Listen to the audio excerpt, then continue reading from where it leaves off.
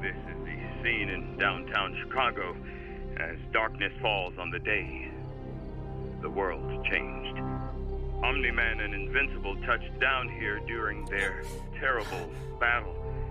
The damage you can see behind me was done in a matter of minutes before they carried their fight elsewhere. I can't begin to explain the devastation, the pain, the loss. It's like nothing I've ever seen. And we're all asking the same question. How could someone who promised to keep us safe, to protect us against any threat, become that threat? Without answers, all we can do is hold each other as we pick up the pieces.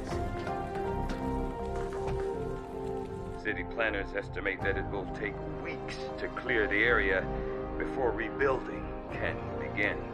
The cost in lives is incalculable. Thankfully, the Guardians of the Globe and Adam Eve are on the scene. There's been no sign of Omni-Man or Invincible since yesterday. In time, we hope to know what ended this attack. But for now, we can be thankful that the danger is behind us. Better than it ever was.